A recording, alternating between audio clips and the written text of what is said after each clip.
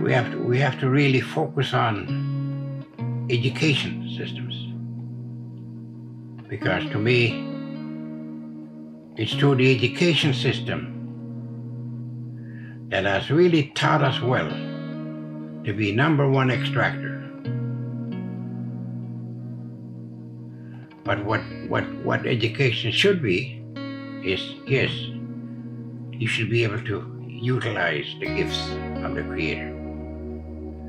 But it should also teach us how to appreciate it, because once you appreciate it, you can respect it.